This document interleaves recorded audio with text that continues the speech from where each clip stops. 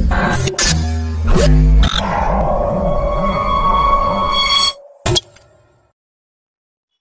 we have a fetal monitor which came for display issue. The model is Bistos BT350, and I already disassembled the LCD driver along with the display. So how to find the problem is with LCD driver or the main board? That is so simple. If you do the beep sound when you touching any functions.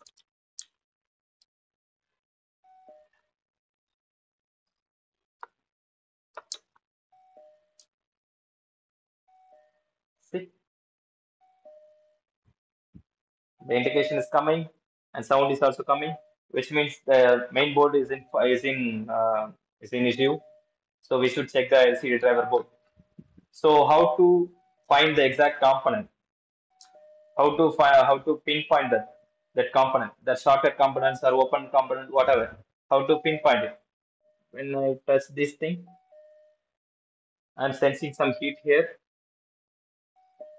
So it will be so easy to find which component was faulty using rosin. I have an entire panel here, so I wanted to see which component was faulty. So I'm going to use rosin here. Let's find out how. What I'm going to do is just applying the rosin on these components on LCD driver.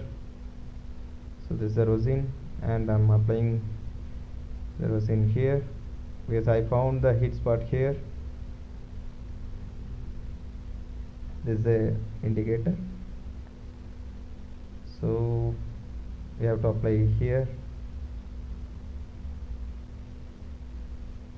If you have rosin atomizer, you can use it. I don't have it, so I am using soldering iron.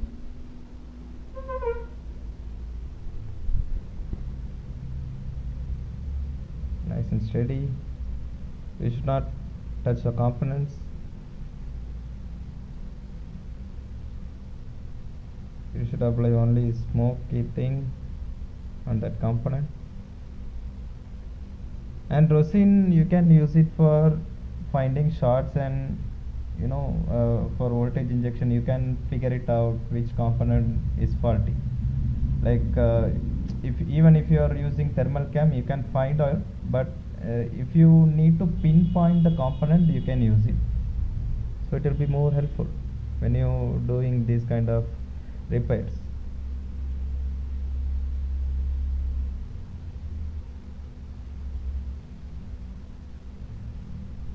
Almost done.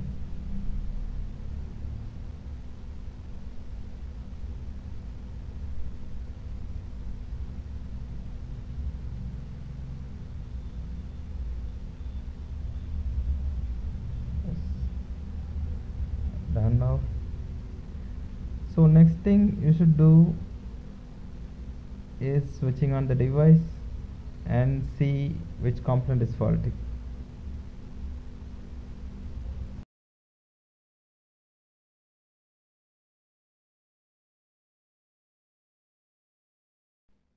Now I'm going to switch on the device and see which component is faulty. Yeah, because I found the heat spot here, and the component is comparator. Comparator is faulty. I have a lot of boards, donor boards, but I don't think I have this component because it is 331 and I have LY45G comparator. Let me check it again.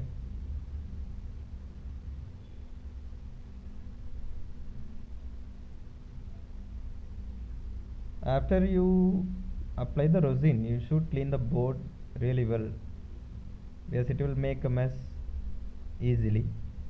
And if you have IPA solution or thinner, whatever, you can just clean the board and remove that component if you need it.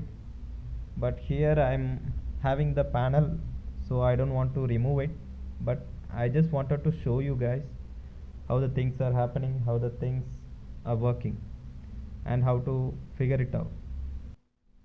Now I'm going to check with my donor board whether I'm having the same comparator, but unfortunately this comparator won't suit with the faultiest one. Alright, we found the faultiest component. Now we can put the new display panel to the machine. So we change the entire panel. Oh, machine is working now.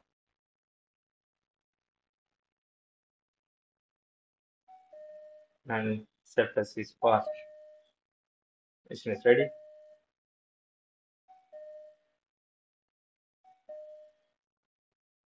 Like and subscribe if you like this video.